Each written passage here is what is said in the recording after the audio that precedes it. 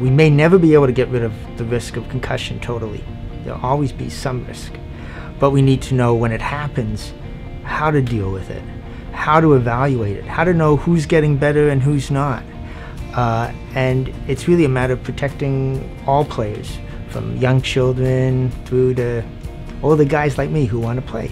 There's so many questions. And so, how do you attack that? And you really need a team. And so one of the great things about Western and London in general is that we have the critical mass. We're big enough, but we're not too big. So we're big enough to have the depth, sort of the depth in the bench, if you will. The bulk of the work that I do is trying to understand the inflammatory response that follows after traumatic brain injury or concussion.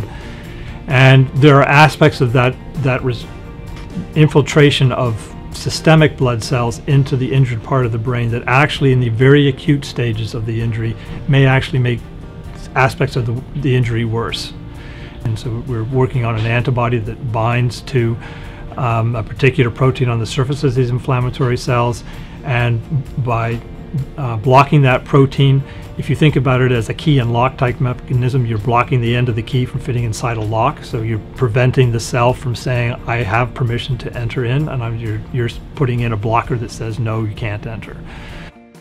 There are lots of unknowns with concussion, and we've been very fortunate to get support from the NHL Players Association, and their support really comes, it's a huge psychological boost to the team to know that we have that support. And it's also a really great and important material boost, and they've been wonderful in their support.